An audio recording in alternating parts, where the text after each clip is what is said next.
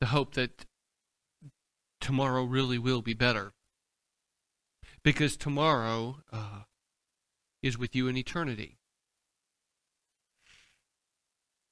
And so this is why you tell us that as long as it's called today, do not let our hearts be hardened. Let our hearts not be hardened this morning today. But let us grow soft towards you and soft towards the gospel and to the hope that we have in you, Jesus. That we might worship you as you deserve. Break up our concrete hearts. You've given us a heart, you've given us a home, you've given us a family, and you've given us a hope. And because of that, you deserve all of our praise and our worship that we could possibly give you. Because you are worthy of it. And so, Father, I ask that you would use me this morning to speak to us, that you would refine our thinking, refine how we worship you today, worship you in this house, but also every day of our lives, for you deserve it. And so whatever I've prepared to say, Father, I pray that you would use that you would speak through me. If there are things that I have thought about and prepared to say that aren't from you, just help me not to say them. Or at least that we don't remember them. But the things that are from you, that are true, may they be like a blazing fire burning away the scales off our eyes, breaking up our hearts, and transforming us to be the people who please you as we long to be and that you deserve. In Jesus' name we pray. Amen. Good morning. It's good to see all of you. I hope you're enjoying this almost spring day. It's been gorgeous this week. You know what my favorite time of winter is? Spring. I don't like winter. It's dark, but March 10th, mark it on your calendar, March 10th is coming. And that's when daylight savings occurs and everything is better with more light. So, we are in Revelation 5. Revelation 5. If you would like to turn there. William Shakespeare said, "All the world is a stage. Men and women are merely players. They have their exits and their entrances. All the world's a stage." I think that's true. I think that's very true, actually. It's he obviously one of the most famous, if not the most famous writers of all time, certainly playwright. He was able to take Christian truth and just concisely say it in such a beautiful, descriptive way. And that's what we've been seeing as we've been going through these two chapters in Revelation, chapter 4, chapter 5. I could have titled today, Worship Part 3. I haven't labeled any of these worship something, but they could be. Chapter 4, the first couple of verses here, most of chapter 4, we saw that worship is the thing that the highest order of all angels do all the time.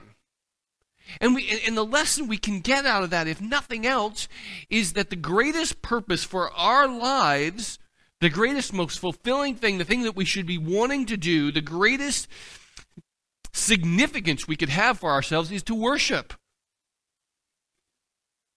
It's the purpose of all people. It's what the old reformers said when they said that the chief end of man is to glorify God. That's all I'm saying. Glorify God. It's what you should be doing. And then we turned the page and went into chapter 5, and we said something really, frankly, quite simple here in the first half of chapter 5, is that worship is a spontaneous response to the gospel. That when you see Christ in all his greatness, verse 5, 6, in the context of our need, 1 through 3, 4 particularly, that worship just happens. That when we see how needy we are and that Christ has met that need by his death, worship occurs. I mean, it's what Paul, and this isn't new. I mean, this is all over the place. This is just obvious stuff. It should be obvious. It's what Paul is saying when he says in Romans, the first half of Romans, particularly summarized in chapter 5, verse 8, that while we were still sinners, Christ died for us, right? Because of that, Christ died for us, and then he ends up this entire section going to chapter 12, verse 1, where it says, therefore, in view of God's mercies, that he died for us while we were sinners, let's worship. Offers to him worship. That's all this is. So chapter 4, worship is the one thing that all humanity, all created beings should be doing. Chapter 5, first half, and what particularly spurs us to worship is the death and resurrection of Jesus on our behalf. Obvious stuff, isn't it? And so I don't know whatever needs you have today. I don't know where you're at. I don't know if you're struggling with health stuff, if you're struggling with financially or depression or worry. I don't know what it is.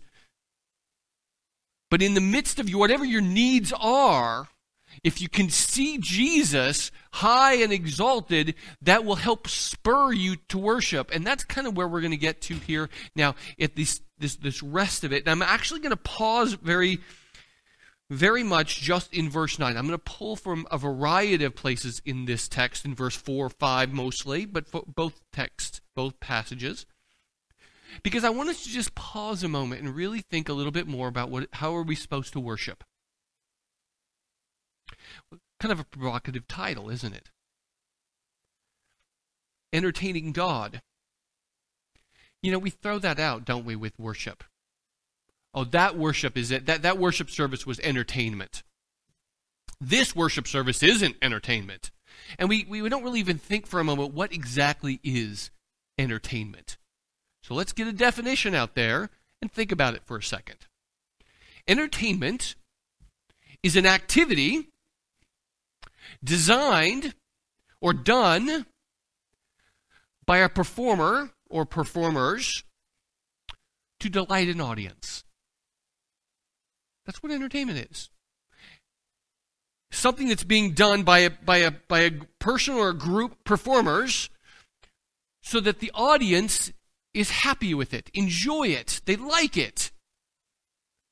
But the question becomes, for worship service, a Sunday morning, who's the performers? And who's the audience?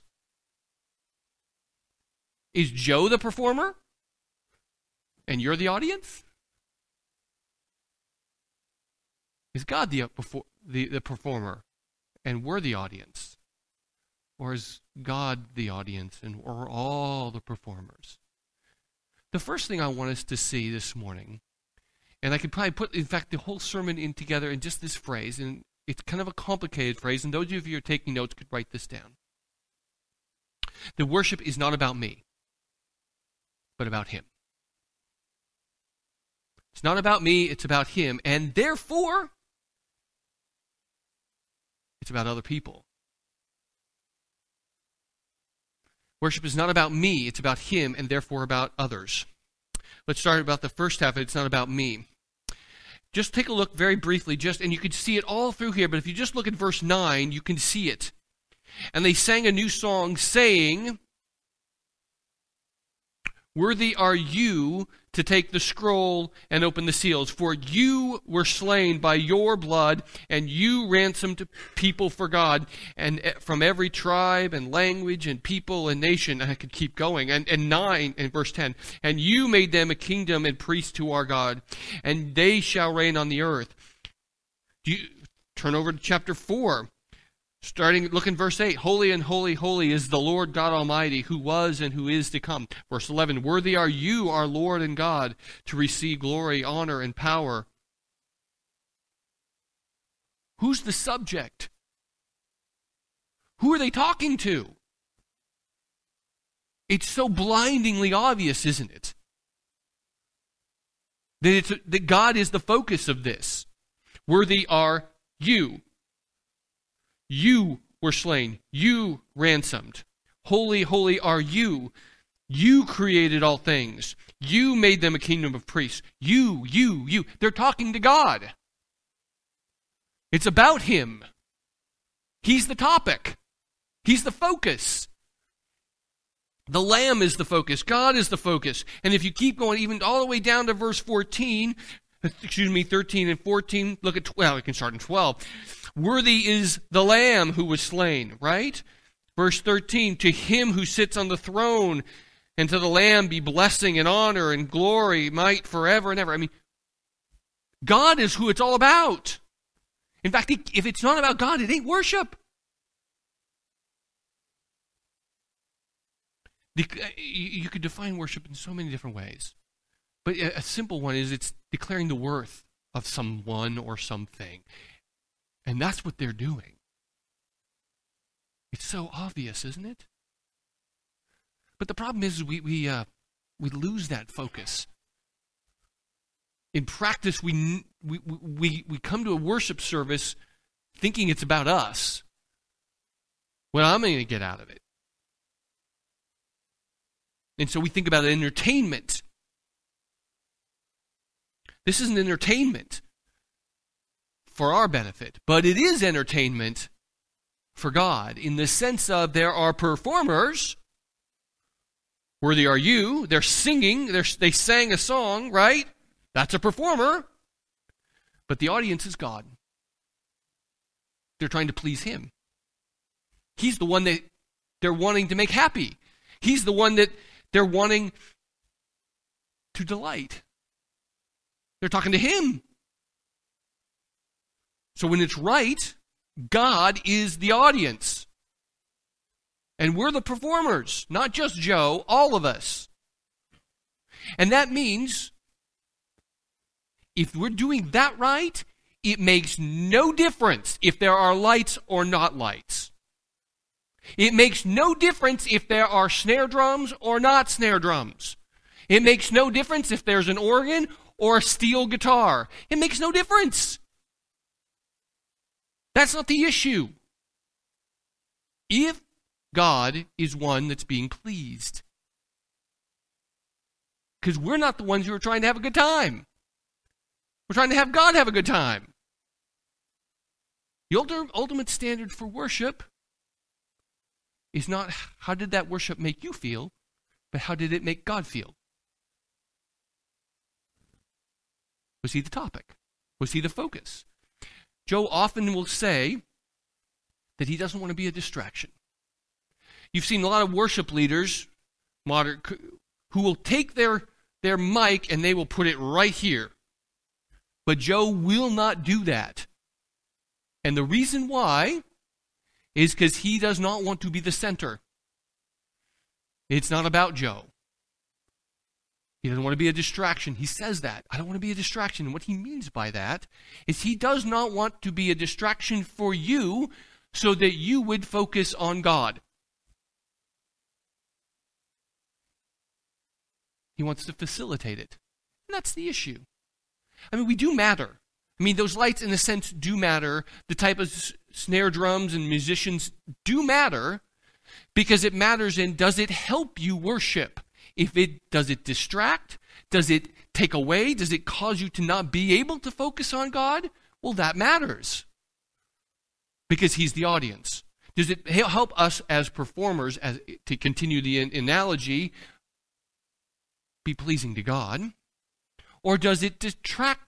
Does it encourage it or does it distract? Does it help or hinder us declaring the worth of God? That's the question. That's the only thing that matters. So whether we sing contemporary songs or out of the hymn book is not the issue. The issue is God happy? Can we worship? What helps us worship the most? Declare Him the most. We can do the right things and for the wrong reasons, though. Jesus talked about that all the time, didn't He? where those Pharisees would go around and they would pray, right thing, right? But for show, wrong reasons. And so, that wasn't okay. We can come to church, right reason, right activity, but do it for the wrong reason. We can sing songs, right thing, but do it for the wrong reason, and then it's not okay. Are we doing it to please Jesus? Now, we're in this text here. You can see us there, right? I mean, for you ransomed people, that's us, right? From every tribe, language, and nation, you made them a kingdom of priests, and they... So it's not like songs can't talk about us. Of course they do. Or if you go back up to chapter 4, for you created all things, right? That's us. You can talk about us, but it's in the context of what he's done for us. It's just not, we're not the center of it. I mean, if you look at, if nothing else, if we just kind of look at these pages here, 4, 5, who's in the very middle of reality? It's not people. It's God. He's the one that we should be exalting. And my goodness, this should all be obvious. That we're not in the middle of everything. He is. So let's make him that. But if we do that, if we, as it says here in chapter 5, when the elder turns to John and he says, "Look, behold, the Lamb of God, the Lamb of Judah has triumphed." So we need to look up. Which is why worship can be a really good antidepressant. Because sometimes we get so world and focused on the problems in our own lives and on this horizontal level, and we need to just look up at the one who is the source of joy, the source of all goodness, source of all your peace, all your hope, all your strength. It's there. And so stop looking at me and look at him, he says.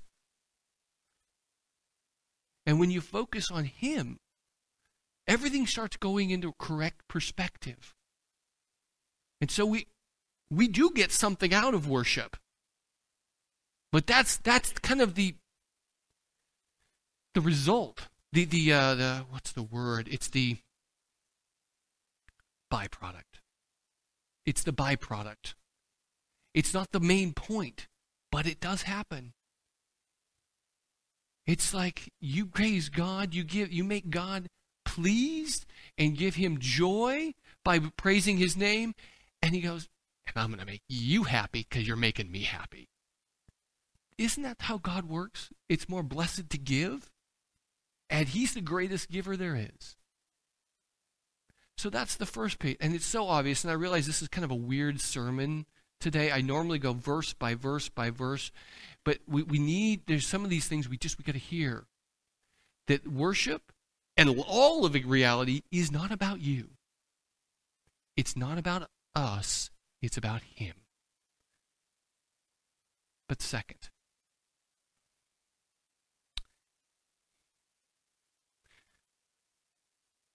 it is an expression of love, though.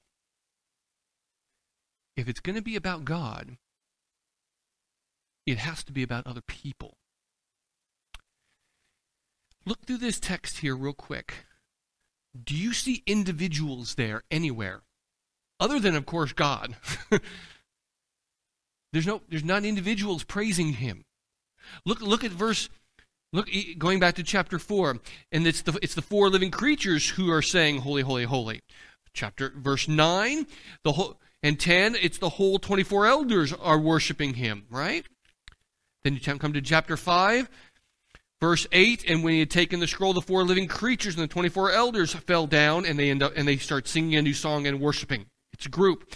And then if you keep reading down here, I might as well read through it. Verse 11, then I looked and I heard around the throne the living creatures and the elders the voice of many angels, numbering myriads of myriads, thousands upon thousands, saying in a loud voice, "Worthy is the Lamb who was slain In verse 13, and I heard every creature in heaven and on earth and under the earth and in the sea and all that is in it, saying, to him who sits on the throne and to the Lamb be blessing and honor and glory and might and forever and ever.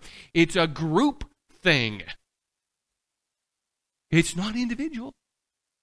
It's group. And the point should be obvious. That worship can be done individually, but that's not norm. That's not the normative.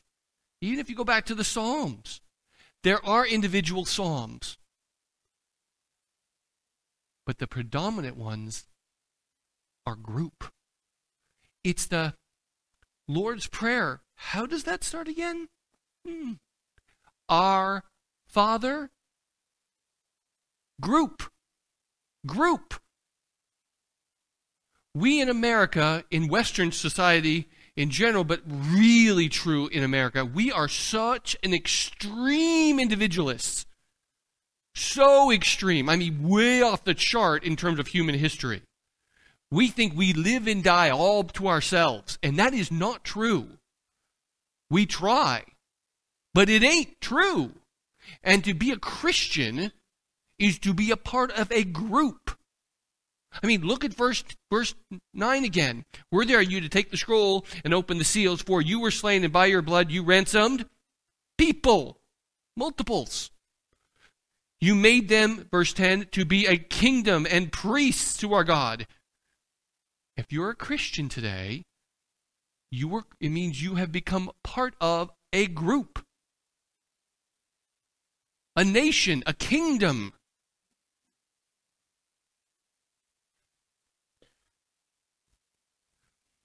It's the whole point that Paul is talking about in 1 Corinthians. And it's that part where he's walking through, he's talking about like the Lord's Supper, where they're coming together, and some of them are getting ill and some of them are getting sick, and they're talking about this whole, that some of them are being causing judgment to get on themselves because they don't discern the body. Well, Paul defines the body. And he doesn't mean the physical body. Read through the text again. He's talking about the church. That whole emphasis all the way through there is that you need to realize you're a part of the church. You do not live alone. And what you do or don't do as a Christian affects others.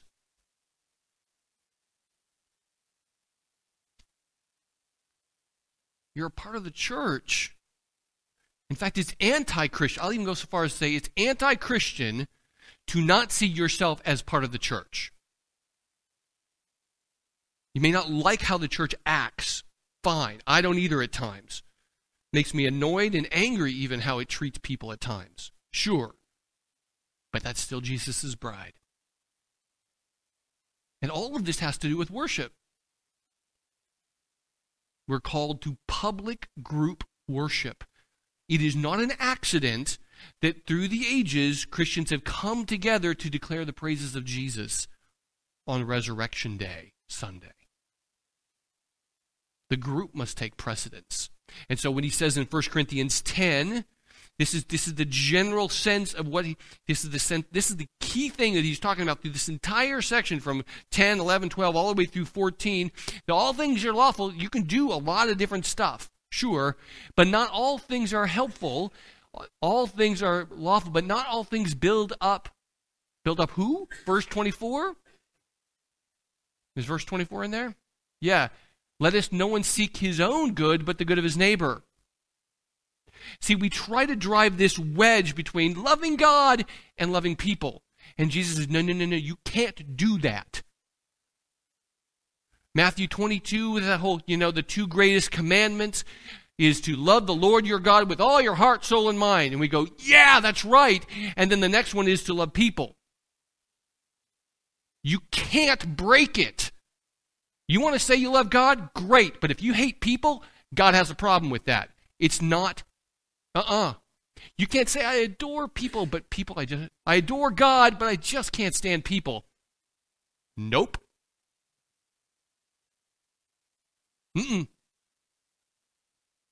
And so to come into a worship service and say it's all about praising God, and yet at the same time you don't care about how what your actions are affecting everybody else, that's not okay. We have to think about others, and that's the point. As Paul, and I wish I could take the time to slow down and walk through 1 Corinthians 10, 11, 12, 13, and 14. It's this long conversation, this long issue that he's getting at about whatever is done in a worship service has got to be for the edification of everybody, because we're a part of a group. It's an act of love. So it's God's focused. He's the one that matters. But if it matters to him, if he's the one you're wanting to please, he says, what's going to please me is if you care about other people. Can't be entertainment, but it has to be lifting up. You have to be aware of what your actions are doing for other people.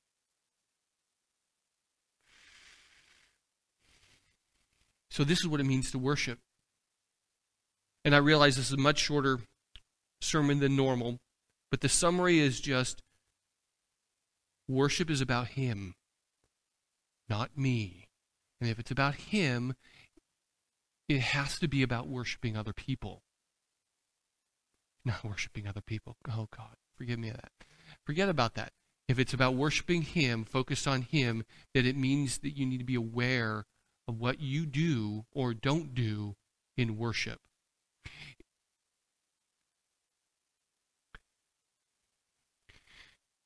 Do you come to church thinking about yourself only? That's not okay. You have needs, absolutely. And the amazing things is when you come here with needs and your whatever it is, I have them. I have days, today's a day. Sure. But it's about serving others. And the beautiful thing about the Christian faith is the way God has designed us is if everybody thinks about everybody else, everybody's needs get met. Do you realize what you do or don't do affects everybody around you? Do you understand that when you miss church, we all suffer because you're not there?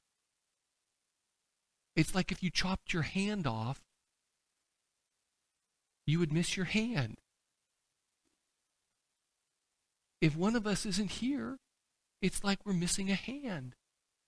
That's Paul's point in that whole illustration of the body, that the church is a body, right? We miss you. Are you doing things that distract? And most of the time, that's not our problem. It's the other. Do you do things that are positively helping others to worship? Do you know if you're a wet blanket in worship, that affects people too? Do you realize, do you think about what matters in worship is how it made you feel? Or are you wondering, how did God like the service today? Was he pleased with our worship? Was he pleased with how I loved people today? Was he pleased with the way that we served each other? Are you acting in love? See, these are all questions we have to ask when it comes to the worship service. All of those matter far more than lights or type of songs. Or are you serving each other? Are you being a distraction, or are you facilitating worship for each other? Because if he's not the only one that's the performer, but we all are, then the very issue that he has is the same issue for all of us. Are you a distraction, or are you a facilitator? And I realize, like I said, I normally walk through the text, but I needed to pause here. Now, next week, I'm actually going to continue to pause for just one more week, because there's another couple of things that we need to see in this text before we move on. I promise we will get back to the normal clip of going about 5 or 6 verses at a time, but we needed to hear this. And these should have all been obvious. I hope they were. But sometimes we need to hear the obvious. Okay? Let's pray.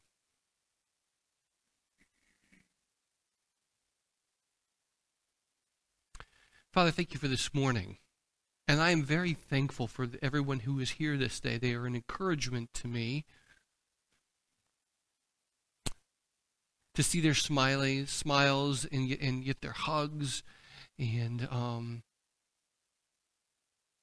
Lord, help us to be a blessing to each other, to please each other, to make them feel joy, because that, Lord, pleases you. To think about each other as an act of worship of you, who alone deserves all glory and honor and praise. Help us to think biblically about worship, to see beyond the cultural norms of our day, whether it's traditional or contemporary, and to think like heaven does about it.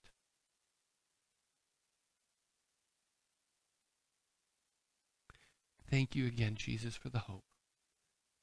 In Christ's name, amen.